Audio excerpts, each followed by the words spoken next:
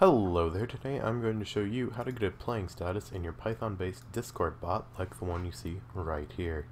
So, first off, we need to head straight into our text editor.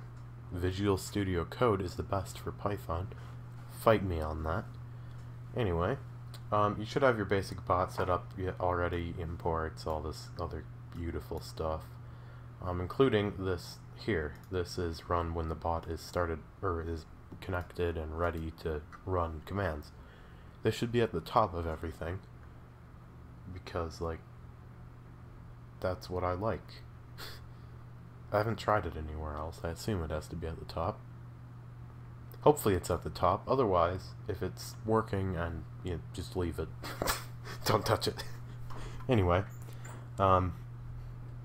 these two lines are complex algorithms, aka I don't want to explain them.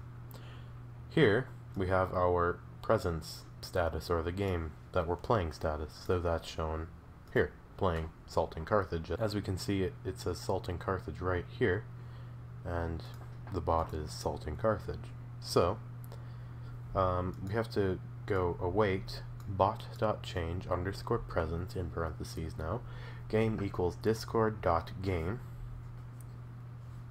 not at all confusing, name equals Salting Carthage. So if we change this to something else, right, like subscribe, if I could spell, subscribe, Alt F4 this, because that's the right way to close programs. Then we should see it's done loading, and also prints the time, because I like doing that. Now it should say subscribe. It's pretty simple. There are better ways of explaining this, but honestly the doc explains it way better than I could ever do. But here's what you gotta do.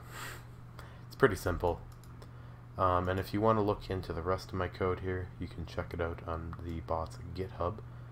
That one of the releases has the token in there. It has since been regenerated, so don't waste your time trying to use it. And in fact, it will be regenerated after this recording because, why not, right? So there's that. Thank you for watching this video. I'll see you all next time. Goodbye.